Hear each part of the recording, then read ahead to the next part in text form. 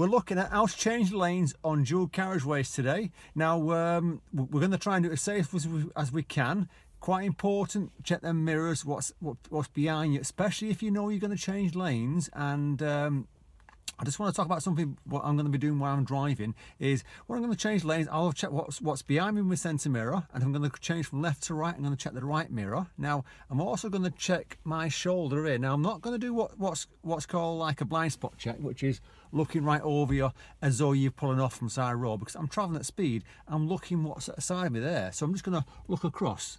You know, and if the pillar's in your way, you can always lean forward and look across. There's nothing wrong with doing that. It takes a bit of practice, but it's better to be safe, because if you're travelling at, say, 70 miles an hour on the left lane, whether it be a dual carriageway or a motorway, and you want to change lanes to the next one on the right or further along, obviously you've got to plan it, and you need to be looking. Now that right mirror checks what's behind you and a little bit next to you, but it doesn't check exactly what's next to you there. And there could be a car, especially on the busy part of the day, that could be just right next to you that you don't see. So it's quite important, obviously, to do things early and plan it, and not to actually suddenly just change lanes. So check your mirrors, check a little shoulder check, and if you're happy with it, let them know what you want to do before you cross lanes. And the same sort of thing when you're going from the right or middle across to the left side, checking your centre mirror, checking your left mirror, and just checking across to the left to see what's next to you in the blind spot that you can't see in the mirror.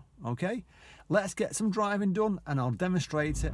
So we're on the dual carriageway at the moment, and it's national speed limit, which is 70 miles an hour. And most of the time when you're driving along, you won't need to overtake or change lanes.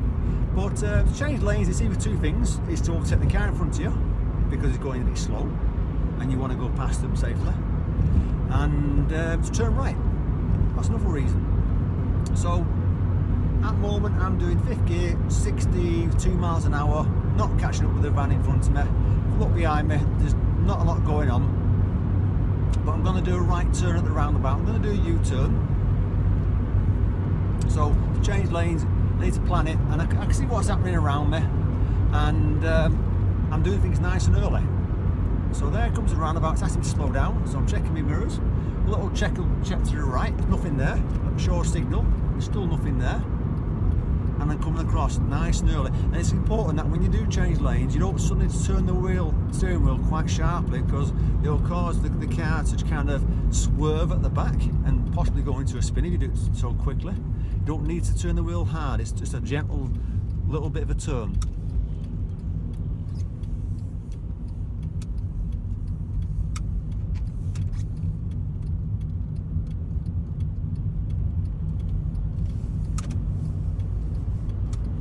So ahead of us, going quite slow, so we're going to overtake, checking, signalling, and coming out nice and early. Then they're going slow. And the thing is, when you come off a roundabout, you'll find that the big heavy goods vehicles can't pick up speed as fast as you. Now you can see there's a white van behind me also, checking my left side, and I'm checking and letting them know. Coming back in, white van's following me. I can see on the right lane there's a white car overtaking the van. Now he might want to overtake everyone, but he's struggling to overtake the van there. And that's the thing, is if you're going to overtake someone, make sure you've got the power to do it and you've got the space to do it. Otherwise you're going to find yourself running out of time. So we're going to do a right turn at the roundabout. So they're coming back in, that's what to expect. That's quite important when you pull back in, to give yourself space from the car you're overtaking. So I'm going to change lanes to the right, so I'm checking. There's nothing there. And the thing is, I'm planning these things nice and early, and I'm bringing that speed down to do a right turn. I'm checking to the right, it's nice and clear. I'm entering. I'm going to do a U-turn again, follow it round. I'm just repeating this a few times, because going from left lane to right lane and right lane to left lane can be a bit tricky when you're not used to it. So I'm checking across, make sure there's nothing in the blind spot then. And I'm across to the left lane. If there was something next to me on the left, I'll take the right lane to get off. So I'm building my speed up. I can see ahead of me there's a heavy goods vehicle. I can see behind me there's nothing. There's already a car who took me. He must have come flying off that roundabout to do that. So I wasn't going slow. And the thing is, if this is a long stretch of road, I know I'm going to have to plan to overtake that large vehicle ahead of me because I'm catching up with it. So that's something I need to do. I'm going to carry on this road. I'm going to follow the road, and there's lots of little roundabouts. And the thing is, every probably 100 metres, maybe, I'm guessing maybe 300 metres, there's going to be a roundabout. So I can, when I come off the roundabout, I have probably opportunity to overtake. But you've got to watch out for cars behind you overtaking you. So I'm not going to overtake because I'm approaching a roundabout, and that's what you got to remember. I can see the sign saying reduce speed. There's no point in overtaking because first thing is that heavy goods vehicle might change lanes and go right, and I might be in his way because I'm going to go ahead. And if I do overtake him, I don't want to be overtaking him on a roundabout because a large vehicle, the back trailer could cut across your lane, dangerous. You can get a squashing situation. So I'm just going to keep me gap. There's two heavy goods vehicles there. And just see how he's in two lanes, don't overtake him, just stick where you are. It's a large vehicle, he can't help it. I'm just going to follow the road ahead, there's nothing in the right, so I'm going to come across to the left, check the mirrors, signals come off. And we're going to go ahead again, and I'm just going to do a left signal, so I'm checking. And just, I'll say, the temptations, use the middle lane and go ahead, so come off in the right lane. But you're causing problems for yourself. Just stay where you are on the left, because with experience you might try that, but as a new driver or a learner driver, it's just more hassle than it's worth, because you're going to cause problems, especially if the car on the left suddenly starts swerving.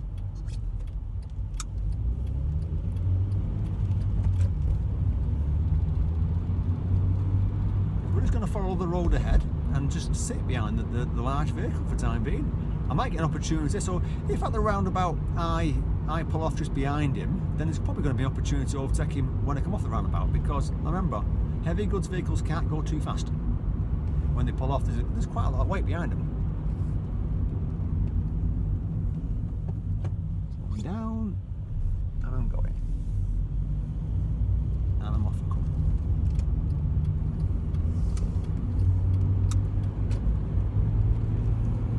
Roundabout again, I'm going to follow the road ahead. And sometimes it's going to be like this, where you just got to sit behind them, because like I say, I keep saying, temptation, use the right lane, overtake them. And that's fine if you've got a lot of experience, but you've got to remember that people do things wrong next to you on roundabouts. They'll swerve.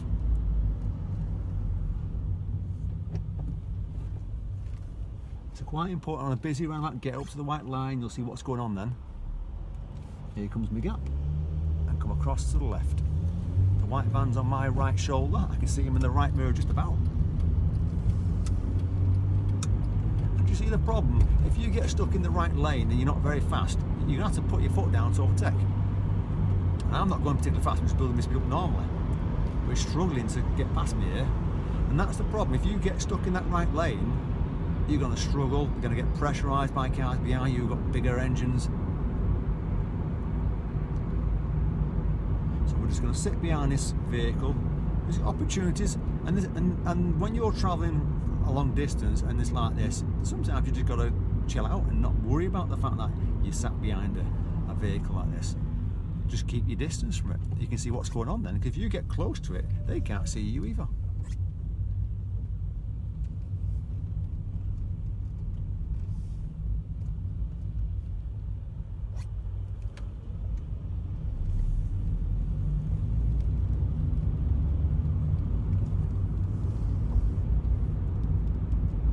So I want to change lanes to the roundabout. I want to go right. Now I can't pull out, there's a car going past me. I'm going to pull out now. But as I pulled out, that white car pulled out. And I'm going to go right at the roundabout. So I'm checking the mirrors and I'm signalling. So it's having a bit of power to be able to do it at the same time. You know, you can't just take your time in busy traffic. You've got to plan it. And remember, there's a big truck next to me. So when I pull off, I want to make sure he's either ahead of me or behind me. I don't want to be right next to him, because his trailer's going to cut across. You see, it's cutting across a little bit into your lane there, and more a tighter roundabout be more of a problem for you. And all the way around, and his mirror signals come off. That's it.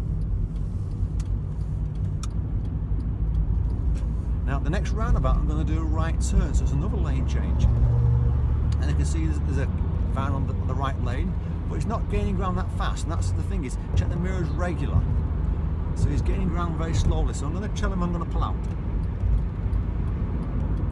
And I'm slowing down a little bit at the same time, because obviously the van pulled out at the same time. Very good vehicle. And I'm slowing down for that second gear or third gear for the roundabouts to turn right, third exit I'm going to take.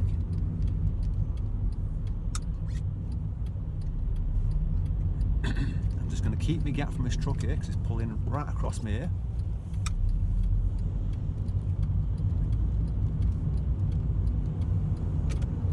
And I'm coming across.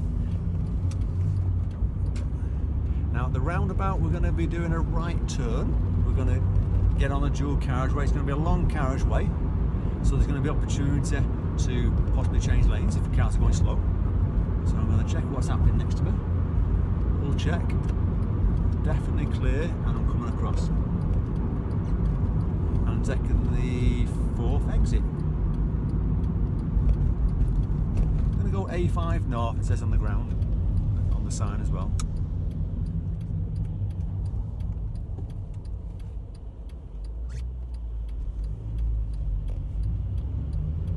And the lights control the traffic, quite important. Don't be shooting through these roundabouts like this. You see ahead of us, it's red.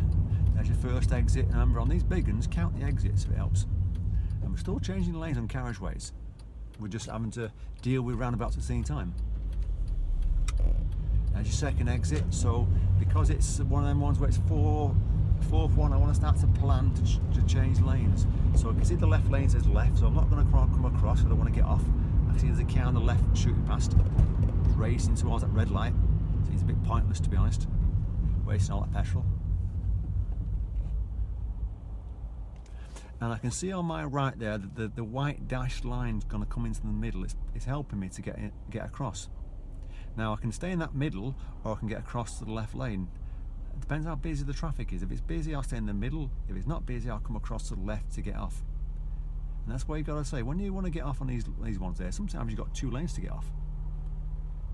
So there's your third exit. I want the one after. There's the middle. Lights are on red. I'm going to check what's happening. I'm going to come across to the left lane.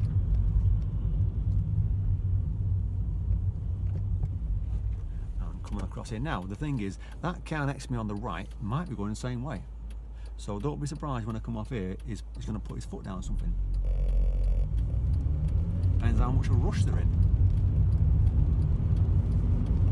There's a dual lane there.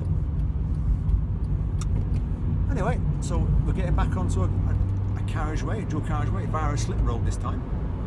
It's quite a big one, so I'm checking my mirrors. Show a signal. I can see there's nothing on the right, but I'm checking anyway. And I can see ahead of me, there's a heavy goods vehicle. Now, you can only go 60 miles an hour on this road. It's a 70 mile an hour road. I can overtake him because I'm going to do 70. So I'm going to plan it nice and early. Remember, gentle with the steering. Once I'm out, check and cancel. I'm not going to pull back into that gap, it's too small. That large vehicle was over the white line then for a second, so when I overtake him, I'm going to put my foot down a little bit to get past him. I don't want to be going past him slowly. There's nothing beyond him that's a problem, so I'm checking, putting my foot down to shoot past him. Now when I pull back in, check what's happening, give a lot of space, show a signal. It's easy, plan it nice and early. Remember, you need to have the power to overtake a vehicle, so I'm in 5th gear doing 70 miles an hour there.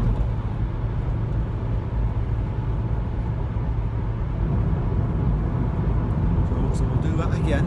So I'm looking ahead of me. There's another vehicle in the distance. I can see him catching up with it. There's two cars and a heavy goods vehicle. So I'm doing 71 miles an hour at the moment, so I'm dropping that back down to 70. I'm catching up with them still. So I need to plan things, so I'm checking what's happening, now behind me, now next to me, show a signal, and start pulling out nice and early. And we're talking about 10, maybe 20 car lengths there pulling out, because I'm catching up pretty quick. And the thing is, it's easy, I'm just cruising at 70 here. When I go past it, I'm looking ahead of me, and there's nothing behind me pressurising me, so I'm not going to pull straight back in, because there's no pressure to pull back in straight away, and then vehicles I'm catching up with. If I pull back in, I'm pulling back out within 30 seconds or a minute. So I'm going past them. 2 cars there. Do you see that 3500 then just get off then? That was bad planning. He could have pulled in quite early and actually pulled in between them 2 cars and got off easier, but he overtook them 2 cars and really took it late to change lanes and get off. So if you want to get off, plan it early. Don't try and overtake 1 or 2 cars extra. Like it is a good example. Half a mile away, that sign's telling me to get off. I'm not going to try and overtake, even though I'm catching up with the cars, because I know in half a mile I'm going to get off, and there's quite a few cars there, so I'm easing off the gas, keeping that 2-second gap. So my speed's going down to 60 now, because the temptation is overtake them. What, like that 3500 did then, but I'm going to run out of space, so I'm checking my mirrors, sensor left, signalling, and I'm keeping my gap, because if you look ahead of me, there's not a lot of space, which is what happened to the 3500. It ran out of space. And when I'm coming off, I'm checking my mirrors, cancelling, easy. So remember, if you're going to get off a carriageway, make sure you give yourself space. You know, plan it. Just like I say, plan and change lanes.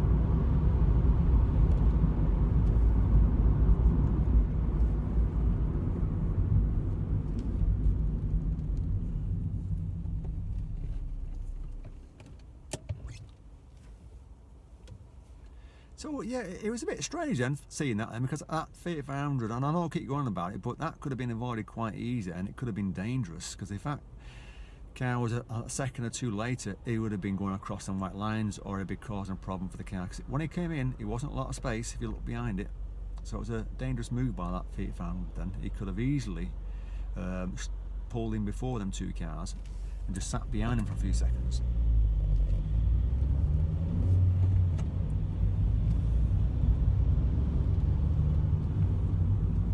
So I'm in the wrong lane, so I'm changing lanes, which is fine. I just checked that blind spot, and there's a white van there, and I'm getting on the dual carriageway again. So I'm checking my mirrors, signalling, acceleration lane, building my speed up, open. See, there's that heavy goods vehicle there. I might be able to catch up with it again. There's another large vehicle on the right. Now I'm checking everyone, telling them what I'm going to do. There's nothing there. I'm pulling out. Now I'm going to catch up this car quite quickly, so I'm going to check. Nothing there, and I'm pulling out.